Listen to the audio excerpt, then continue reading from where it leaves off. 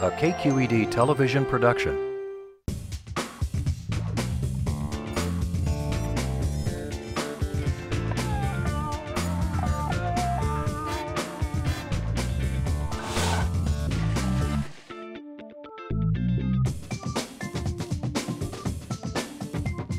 Another umami bomb. Umami bomb.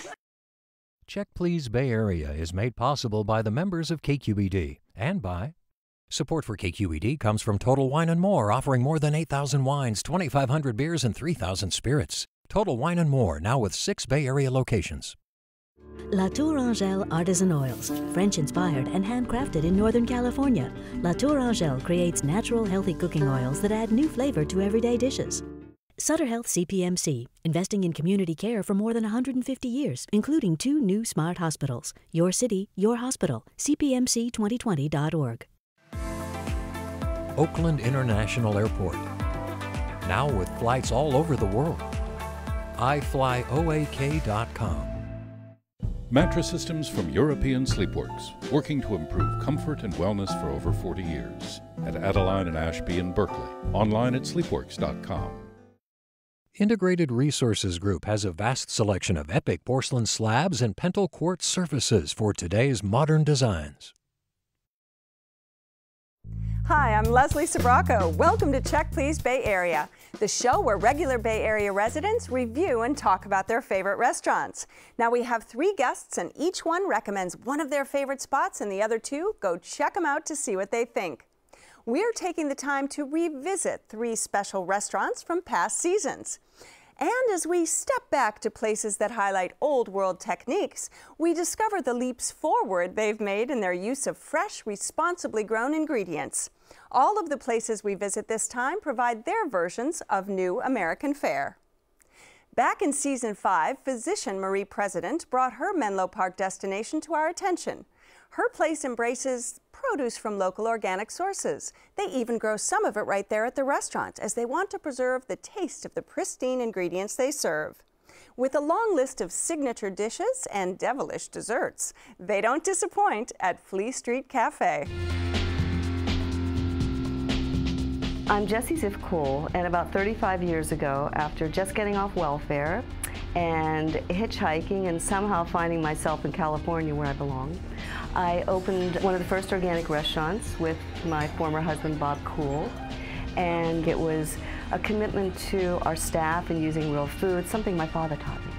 When you're in community and you're doing business, you do it with integrity, and because it was food, that meant organic, clean, healthy, locally produced food.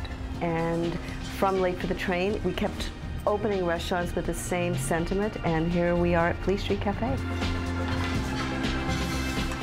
All of our sources are mostly local, and we try to stick with that as local as close as possible from the restaurant. So we have a garden right outside our restaurant, and when things come up, we just pick it, bring it, and cook it. I consider our food to be comfort food made sexy. We don't overdo it, and what we really want people to feel when they're eating is nourished, nurtured, and like they've eaten something so delicious, but so alive, and that's actually very comforting. Now, Marie, Flea Street Cafe, and really all of Jessie Cool, the owner and chef's restaurants and endeavors are focused on local, sustainable, organic produce and food items. Yeah, they are. It's very important for her to use products that are responsible, right, local, fresh, and flavorful. And that's the reason you keep going back and back to Flea Street? That's the reason I keep going back and back. Of course, I live about a block away. And that would help. But you know, there's responsibility, and for me, that's important. Right. I've never had a bad meal there. Mm-hmm. The staff is wonderful, welcoming. I call it comfort food, but high-end comfort food. Right. High quality. Yeah. High quality. Mm-hmm. And not cheap, but worth it. But it's not cheap. I had a great tossed salad that was a combination of radicchio, parsley, and a few other fresh greens with the vinaigrette that had just the right bite to set off the really great organic greens. And then I had the halibut cheeks on farro with the butternut squash. And let me tell you, if you've never had cheeks, whether it be beef cheeks or halibut cheeks, it is the sweetest meat. In sushi restaurants, they have it also too. I think it's the tuna cheeks, but boy, the halibut cheeks were gorgeous. That's my favorite dish. On farro, which I was unfamiliar with. I guess it's an Italian grain, which has really a lot of rich flavor, and the preparation was perfect. A little crispy and tender, and yeah, I didn't share too much, but I let her have a couple bites. Well, I'll keep Marie away from you. Yeah, well, no, I'm talking about my wife. Marie, I'm not even going to dinner with her because I know I'm not going to eat anything. That's right. Exactly. She's going to have it all, exactly. And you said this was delicious. your favorite dish when you go. This is my favorite dish. It's a regular dish then on there? It's a fairly regular. They have it on the menu quite often. Okay. Is that what you got? When actually, I had the Dungeness crab with the sweet potato on the roasted cauliflower. That was the bomb. And then we were so surprised because usually you she's get the going to use that on cake. her menu now. That was the bomb. And then, but usually you get just the crab cake and there's nothing to it, but this had little capers around it, and the sauce was just fantastic. We were just like, wow. And then we had the nerve to have the fried sardines. Oh, delicious. Oh, those were just like my mouth. But when they're fresh, wow. I've never had sardines before, so that was my new thing. And I was like, I looked at them, I went, oh. And she said, try it. I go, okay. So I tried it. Bones and everything, right? Bones and everything. Absolutely fantastic. There's another, the bomb. I was just going to go the bomb. It was so got that nice little crunch. good. It works. It was fantastic. Yeah. And then we went on and we had the ribs, and I ordered the wild pasta because it said it's back. And I didn't really like the wild pasta. I thought it could have used some salmon or chicken or something. It was a little too vegetarian for me, but it was good. But it just needed something to add on to it. Well, Jessie does food on the menu for folks who are vegetarian, so that everyone can sort of enjoy. It's a destination certainly for vegetarians. It is. The short ribs were great. They're fantastic. I was stealing because Vivian, my friend, ordered it, and I was just eating off her plate. And the greens were great. It was just. The ribs were tender, and the sauce, we were taking bread and scooping up the sauce. Yeah, it was I was eating the sauce off my wife's plate. Yeah, she didn't finish it all, so I'm going to help myself. You're dumping in and grabbing it. It's not the cheapest restaurant. No. But obviously with the ingredients that she's using. It merits it. As a chef, I would be proud to call that my own food. It was beautiful. I'm going to tell you, though, we didn't order any wine. She had a Are you Bloody feeling Mary. Okay? I'm fine. She had a Bloody Mary, but I wanted an apple martini. And so he comes back, my waiter comes back, and he goes, we don't have any apple martini mix. I'm like, they don't have any mixes. Wait, no. So you know what he does? He goes back to the bartender. The bartender takes his apple and he mashes it. Yes, that's right. And he fixes his organic martini. Probably the best one you ever had, right? It was. And then I had a little cup on the side so I could pour more in. Oh, nice. It was fantastic. We had to go talk to the bartender. We were like, I want the recipe. So did you have desserts? Yes. You splurged on this one, huh? I did. I had a caramelized ginger upside down cake that was in the style of a tarte tatin, which is just gorgeous. And they had a creme fraiche ice cream, which I'm thinking creme fraiche is no way it's going to translate into an ice cream because it's got that little slight sour cream piquant flavor, but it did. Yes. And it was stunning. Yeah. It was quite good, yeah. And what about your dessert? Because you went, Yeah, it was ugly. So we started off with the chocolate dirty That's a good thing, I think. What was it, dirty chocolate? Okay. Yeah, it was wonderful. You know. All right. I think it's a chocolate dirty. And you're going to get real chocolate. Yeah, it was real chocolate, and it was, even the little cup was chocolate, and I scraped all the nuts off because I don't eat nuts, but it was wonderful. So then we ordered a lemon tart, and on the side, and we had to taste it, and it was just. It was so good. It was worth every calorie. And ugly in a good way. Ugly in a good way. That's what I was checking, because I wasn't sure when she went there. It was because it was just ugly, because we were just sitting there going calories. It was fantastic. So calories. All right, Marie, Flea Street Cafe is your spot, so give us a quick summary. I consider it high-end comfort food with a conscience. If you want a great restaurant with great flavors, a destination spot, this is the one for you. All right, Fabian. For special occasions, I would go there. It's a little drive for me from Oakland down to San Mateo, but special occasions are a great place. And just every now and then you want to treat yourself. Yeah. It's the bomb. It's the bomb. And William? A local star featuring great seasonal organic presentations that were without equal, I thought. I thought they were on par with some of the best restaurants in the Bay Area. If you would like to try Flea Street Cafe, it's on Alameda de las Pulgas in Menlo Park. The telephone number is 650-854-1226. It's open for dinner Tuesday through Saturday. Reservations are recommended, and the average tab per person without drinks is around $55. Self-proclaimed food snob Casey Sassner loves the relaxed suburban attitude at her stylish destination. With its large patio, planters filled with trees, and pots of fragrant herbs. The kitchen creates modern cuisine with dishes that reflect influences from Europe and Asia. Casey, a sharp businesswoman with restaurant tastes to match, appeared in Season 8 to talk about her pick. In Lafayette, it's called Metro Lafayette. A restaurant is a place where people go to rejuvenate, to recharge. We like to think that we provide a setting for that. My name's Jack Moore. I'm the owner of Metro Lafayette. I think a good way to describe the cuisine at Metro would be modern American or a modern California cuisine. Fresh ingredients, top quality ingredients, and we'll use techniques that come from the Mediterranean, from Europe, or from Asia. I have a great love of French wine, so about half of our list is French. But we also know that we're in California, and there's some really great California wines, of course. You can have different crudo dishes. Fresh oysters are great. It's a classic bistro item or brasserie item. The patio here at Metro is just a great place to dine. We've got big mulberry trees that provide ample shade. There's French lavender. It's a really relaxing atmosphere to enjoy either lunch or dinner or even weekend brunch. It's not unusual for someone to walk in and by the time they get to their table, they've said hi to 3 or 4 other tables because a lot of people from the immediate community do come in here quite often. Come in, relax, have a good time. We'll see you again in a couple days. Yummy. All right, Casey, do you spend a lot of time on the patio at this restaurant? Did someone tell you that? Yes, I do spend a lot of time. Sunsplashed look like I spend a lot more time than I would like to admit, but a lot of them are meetings. And it's just a wonderful place to sit and catch up with people. The service staff is gracious. The food is fantastic. I think it's kind of everything it needs to be. This is a restaurant that I've probably been to 30, 40 times.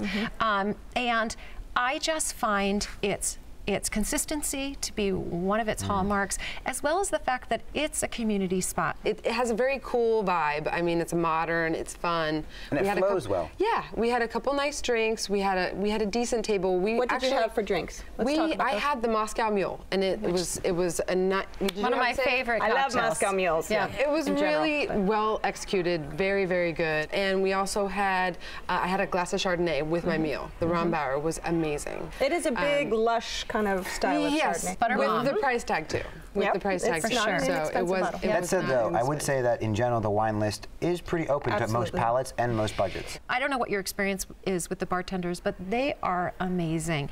The wait staff there is so interested in making you happy, and I hope that was your experience. No, service is definitely amazing. Was very good. Tell me about some of your favorite dishes. Well, the first thing that I have every time I go there, and sometimes friends and I get more than one order, is the crispy Brussels sprouts, and I hope you guys got to try those. But they're deep fried, but yet they retain very little oil. They almost taste like they're roasted, completely caramelized, with an aioli on the side and a wedge of lemon. That sounds good. That's one of my absolute favorite dishes there. They have an ahi tuna that they do a beautiful job with.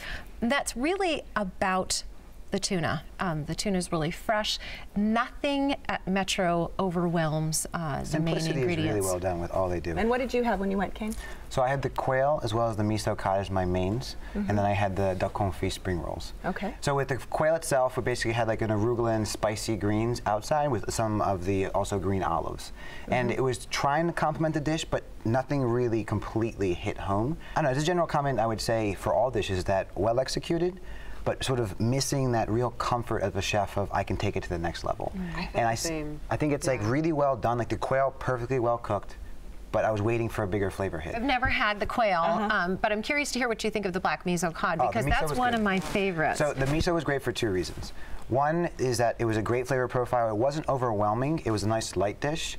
But the other reason is I only ate half of it there, and I ate half the next day. And obviously cod stays well, but more importantly, the miso really stayed well to warm up the next day. We had the meatball appetizer. We also had the duck confit spring rolls, which were amazing. The meatballs were my favorite out of all of the appetizers. They tasted like something your grandmother made. They were perfectly moist, delicious. They came with a little side of bread. They were just perfect to me. All right, and what about the spring rolls? Kane, I'll let you guys both talk about So this. I think the duck confit itself was a little dry, but the lime sauce that they had with it really accompanied that and really gave it the moisture that you needed. Have you ever eaten the halibut there? I usually have the black miso cod, the petrale sole, which I love. That was also recommended. See, I'm a big halibut girl, and I enjoyed the drinks and I enjoyed the appetizers, and I was really looking forward to my entree because I was having an amazing time. And when the halibut came, it was just it just didn't do it for me. Like you said, why is that? Yeah, well, I mean, was it cooked well? Was it was executed perfectly, except that our server warned us. He said, I hope you like cilantro. So when it came, I was expecting a really big punch of cilantro, and it was just very mild. I think that the kitchen has sort of an austere approach to food. For example, petrale sole has a beautiful flavor if you don't overdo it. You could over sauce it. Obviously, you could overcook it. And what I love is that it tastes like petrale sole. And the whipped potatoes, which are really easy to make them too fattening on the palate, they're just perfect and a nice accompaniment to the fish. What about dessert among you? Yes. What did you have? We had the tart. The apple tart was amazing. It was perfect. It had a creme fraiche dollop on there. We also had the creme brulee. The creme brulee was perfectly cooked. It was a nice glass top on your creme brulee. So it was incredible. So basically you're going for a Moscow Mule, Chardonnay, and dessert. Exactly. I feel like I would go back for apps and dessert and drinks. And is there a dessert that you would recommend to everybody? Well, the most recent thing that I had, and it's exceptional to me that the chef makes it's not a pastry chef. He's making those desserts as well. We had a banana walnut bread pudding with a homemade caramel whipped cream that was barely sweetened, some blueberries on top that were very fresh, and that's the other thing. Everything's fresh there. And this is light and custardy and just was a terrific dessert, one of the best I've had. All right, this is your restaurant. Give us a quick summary. Okay, Metro brings a little bit of cool city vibe to the suburbs, superlative staff, and fantastic food. All right, and Kane? You go there for execution. It's really well done. It's just missing a little bit of that, that energy that you want to feel in your mouth. All right. And if I was in Lafayette with a group of girlfriends, I would go for the drinks and a great happy hour and probably hang on the patio, which I didn't get to enjoy. If you would like to try Metro Lafayette, it's on Plaza Center on Mount Diablo Boulevard in Lafayette. The telephone number is 925-284-4422. It's open every day for lunch and dinner with brunch on the weekends. Reservations are recommended, and the average dinner tab per person without drinks is around $45. Food policies, rituals, and traditions are close to the heart of blogger Leanne Battelle. She appeared in Season 9, where she shares information about local ingredients around the Bay Area. Her travels led her to a place where the grass grows wild and the wildlife roams free, at a farm outlet, butcher shop, and restaurant. Here, the pasture-to-plate philosophy is practiced with skill. So head to Point Reyes to find Marin Sun Farms, butcher shop, and restaurant. Point Reyes is a unique place. The pastures are green most of the year. The cows are out on the pasture. It's very visible, the agricultural production. My name is David Evans, and this is the Marin Sun Farms Butcher Shop in Point Reyes Station. Marin Sun Farms is an extension of my family's ranch and my roots here in Point Reyes. I opened the Marin Sun Farms Butcher Shop in 2005 with the idea of customers buy direct from us and taste how we prepare our meats the best. My name is Paul Bondick. I manage the butcher shop, I manage the restaurant, and I make sure all of our guests have a nice time when they're here. It's a unique situation where they can come in and pick anything out of the meat case, and we'll cook it up for them. It's the true definition of farm to plate. All of the meat here is 100% grass-fed, pasture-raised, and food shed sourced, and we like to make sure things are cooked nicely and seasoned well. On my ranch, I raise beef cattle and chickens for eggs, and I've networked with a number of other sustainable producers around the state that produce different meats under the protocol that Marin Sun Farm puts out. I want customers to come away with a sense of place. They're supporting the surrounding area and its agricultural roots and the sustainability of its lands. But there's 300 to 400 other restaurants and artisan butcher shops in the Bay Area and Los Angeles that are purchasing our meats so that customers all around California can access these meats without having to come all the way to Point Reyes Station to do it. There's a steak in the oven. Leanne, there is no need for the term, where's the beef, huh, in this place. I mean, I am a meat lover. This is about meat, real meat. Thankfully, they changed their signage to show that it is a restaurant and not just a butcher shop, because I used to drive by it. I went in and I've been going ever since. It's just a great casual spot. And you can sit outside, can't you? Yes, and their herbs are growing around the periphery of the outdoor area. They have about 5 or 6 burgers each day, from goat to chicken to obviously the beef. And in fact, the day that I was there, they had a special, which was a combination of filet and New York strip steak that they ground into a burger. The burgers are juicy and substantial, and each one is prepared in a different way. The beef burger this particular day had Gruyere cheese melting all over the top, and their house-cured bacon. It's called super awesome bacon.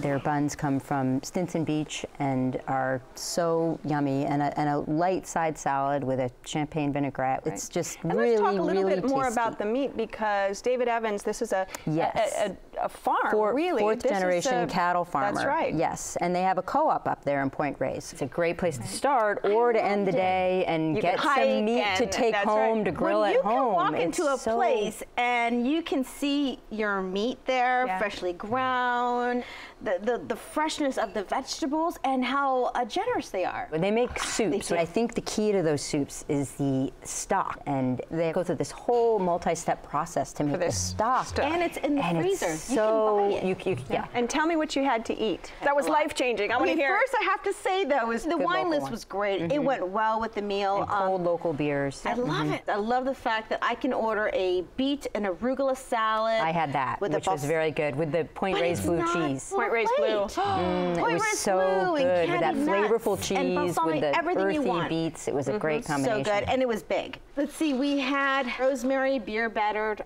onion rings. We also had the Brussels sprouts. Right. Okay, those, wait a minute. Are those outrageous? Those were the best fried Brussels sprouts They fry them in pork lard. No one can do them. No one can do them the way they did it. They're crispy and flaky with this oily. willowing fresh like a Parmesan that pours and over the top onto Matt, you want to jump in this girl fest here, or what's going on? It was great. I had the goat burger, and I did not know what goat meat was going to taste like by itself, but it was delicious. It was herbaceous and barnyardy, and by itself, I probably wouldn't have the goat patty, but it's topped with a chev cheese, some caramelized onions, some mushrooms, and you put them all together. It was just very creamy and luscious, and it was very filling. It was not a huge piece of meat, but all together, very satisfying, and I'm glad I made that choice. We also got the fried chicken sandwich, a little hard and messy to eat because it was just bursting over the bun, but it was still delicious. Okay. I did find the meat quality of all the proteins to be top notch, and obviously you pay a little bit more for that kind of meat than what other places.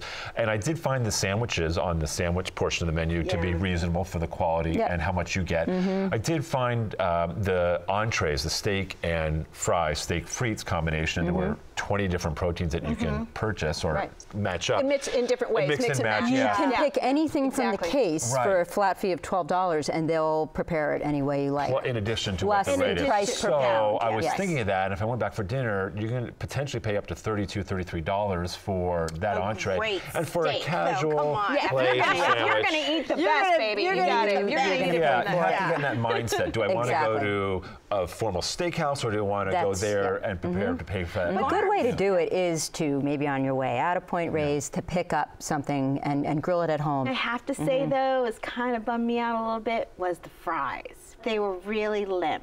They were just limp's not kind good in a of fry. like not crunchy at all. They were just kind of limp. Maybe a bad batch. We found the fries to be very delicious. And the house-made ketchup, that's really good House-made too. ketchup. My son did not want to give me the French fries. I'm so happy. Give us a quick wrap-up. If you're looking for a true California farm-to-table experience, juicy burgers, satisfying sides, check it out. Hope you're not a vegetarian. Okay, and Matt.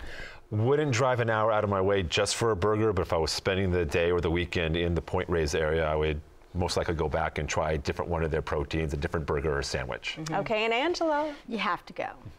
Be adventurous. Go for it. You'll love it. I will definitely go again and again. If you would like to go to Marin Sun Farms Butcher Shop and Restaurant, it's on Shoreline, Highway 1 in Point Reyes. They also have a butcher shop in Rockridge Mall in Oakland. For the restaurant, the telephone number is 415-663-1800. It's open for lunch and early dinner Friday through Sunday, with lunch Monday and Thursday. Reservations are not accepted, and the average dinner tab per person without drinks is around $30. We hope you've enjoyed visiting these 3 great spots. Go check them out thanks to Marie President. Her restaurant, devoted to sustainable agriculture and flavorful cuisine, is Flea Street Cafe in Menlo Park. And Casey Sassner, who introduced us to a classic bistro experience, whether it's dining inside or on the patio at Metro Lafayette in Lafayette. And Leanne Battelle, who takes us to a place where family and heritage makes for the ultimate farm-to-fork experience at Marin Sun Farms Butcher Shop and Restaurant in Point Reyes. So join us next time when 3 new guests will recommend their favorite spots right here on Check Please Bay Area. I'm Leslie Sbrocco, and I'll see you then. Cheers! So now it's your turn. We want to hear from you if you visited any of our Check Please restaurants. You can post a selfie on Instagram, join the conversation on Facebook, and tweet us anytime. And don't forget to visit our website. All the shows are there, along with my wine videos and notes about the wines we drink on set. You'll also find our fun new web series, Taste This, where we celebrate food and drinks around the Bay. Cheers! Check Please Bay Area is made possible by the members of KQED and by IRG as in-trend surfaces, quieter marbles and rare exotics. Over 10,000 slabs in stock today. IRG in Brisbane and Dublin and at marblecompany.com. Mattress systems from European Sleepworks, working to improve comfort and wellness for over 40 years. At Adeline and Ashby in Berkeley. Online at sleepworks.com. Oakland International Airport. Now with flights all over the world. iFlyOAK.com. Sutter Health CPMC, 7,000 employees, nurses, and physicians caring for their communities every day. Your city, your hospital. CPMC2020.org. La Tour Angel Artisan Oils, French-inspired and handcrafted in Northern California. La Tour Angel creates natural, healthy cooking oils that add new flavor to everyday dishes. Support for KQED comes from Total Wine & More, offering more than 8,000 wines, 2,500 beers, and 3,000 spirits. Total Wine & More, now with 6 Bay Area locations.